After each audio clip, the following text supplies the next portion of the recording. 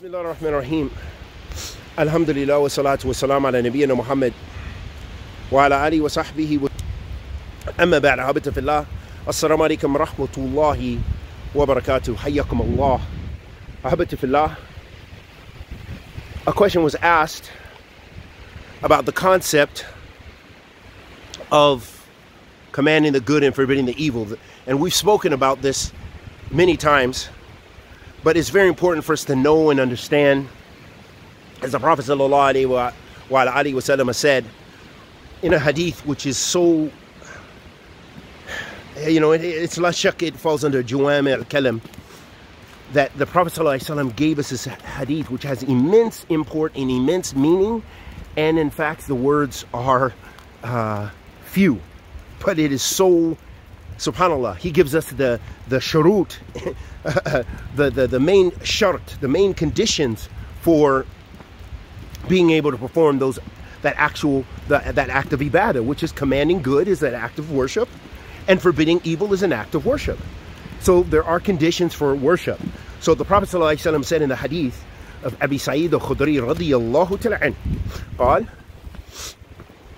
سمعت رسول الله صلى الله عليه وعلى آله وسلم يقول من رأى منكم منكرا فليغيره بيده فإن لم يستطيع فبلسانه فإن لم يستطيع فبقلبه وذلك أضعف الإيمان رواه مسلم. The Prophet عليه الصلاة والسلام said, من رأى منكم منكرا, whoever sees a munkar, a wicked sin, then change it with his hand. Then he sallallahu alaihi wasallam, فإن لم يستطيع, and if you're unable to do so, فليغيره بلسان, then change it with your tongue, meaning speak out against it. فإن لم يستطيع, and if you're unable to do that, change it with your heart.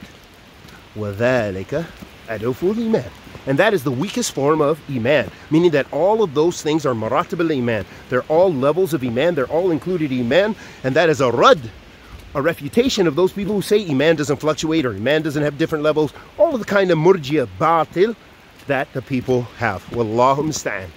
So Nabiyyina Muhammad sallallahu alaihi wasallam here let us know that there's different levels of commanding the good and the forbidding the evil.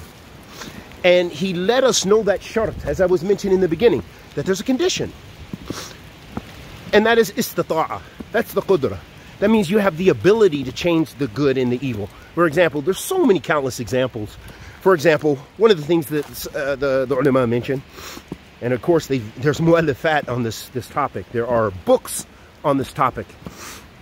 But one of the things, for example, is, that physical ability doesn't mean literally just only mashing on somebody, with great strength and, grabbing it. You see a munkar in the souk, you see a Muslim drinking alcohol, and you just grab it from them and smash it on the ground, or you just bop them upside the head. La abadan. There's also other conditions that you need to, things that are in place in the shara. Looking at the masalih wal mafasid, that is big. That's a big part of this command in the good and the forbidden the evil. Looking at the harms and the benefits. So if you go to a Muslim fasik sinner, and he's drinking alcohol, and you just go up and you smash his bottle, you literally take it out of his hand. Maybe this guy is a tough guy, he beats your head in. Maybe he's not a tough guy, and whatever, you have that strength, but you get hurt, or you hurt him and he leaves Islam. Or there's others around him and they cause harm to you. Or he goes to the police, presses charge against you for doing this. In even Muslim countries that you drink alcohol, that unfortunately, especially the ones that sell it openly and stuff, then you don't have that right. That is the job of the hukam, of the government. So the point being here, the commanding the good and the forbidding the evil, that is the right of the hukam there, in that changing it physically. And many of the scholars detail that in general you find that unless it is something where you really do have authority. For example, in your household, your wife is doing something muharram. Say, no, you can't leave my house without wearing hijab. No, you can't go out there with perfume and makeup in the streets. No. Okay? Or your daughters, or your sons, or whatever the case may be. No, you can't look at pornography. No, you can't do this. This music, no, this is not happening in my house. this is something you have the ability to do physically. So you get rid of the stereo, you get rid of the whatever. And I give you a real example of what happened when I was in Aden a million years ago. And I remember with the Shabab that we were, that one of the fitna that was happening there in Aden, the Shabab, you know, not all of them, some of them were tulab al-ilm, and some of them, they just love ilm, they love the ulama, and they used to go, you know, majalis al-ilm. They used to go to the circles of ilm, and they love the ulama, they love Sheikh Muqbil, and they love all the tulab of Sheikh Muqbil, and so forth, and mashayikh. But what they did, a lot of the Salafi Shabab there in Aden at that time, is, that time it was a big fitna, you know, they used to call it dish, meaning the dish, meaning your satellite dishes, that was new. And this was before internet, really, prior to pre-internet, pretty much.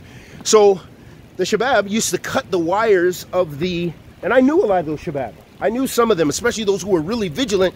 I knew them, and they would go around and cut the wires in people's cable, they're built on their buildings. They would cut so their satellites wouldn't work. They'd get them installed, the company installs them, they cut them. And that was one of the things. And then they found out about bad houses that had either alcohol or that were prostitute venues, and they would go there and they would like shut them down. The problem with that is they didn't really have the qudra. Yes, they had the physical qudra, they cut those wires, but they did not have the authority of the hukam, of the government, the Muslim government. That is the Muslim governance authority. We're not going to get into too much more of that. That should be clear. But many people, of course, have doubts about this, especially Ahl al-Takfir wa ghayrihim. And anyhow, another way of commanding the good and forbidding the evil, of course, is speaking about it. Sometimes you don't have the ability to speak about it. For example, you work at a job, everybody's saying Merry Christmas and stuff like this. You don't have the, I mean, you, as a Muslim, you say, you know, I don't celebrate Christmas or whatever, but you can't say, oh, you know, that's shirk, and, you know, and blast the people. No, you don't have the ability. You're going to get fired. You're going to be a source of fitna, and there is no great maslaha shar'an in that. There's no good benefit in you yelling at the people and doing it in a strong way.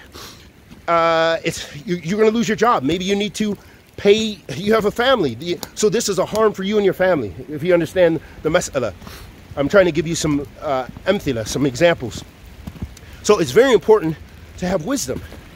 Shaykh al-Islam ibn Taymiyyah, there's also a famous narration about Shaykh al-Islam, that when the Tartars, when they were killing the Muslims, you know, the Mongols and stuff like this, and they, you know, they had such great strength, you know, the Muslims were weak, and they just were so weak that they literally would sometimes, you know, it might be a Mongol, he might show up without a weapon, the Muslims would wait, the men would wait till he came back with a sword and just be killed. They had so much fear of them. SubhanAllah, look at that. Wa'iyadhu billah.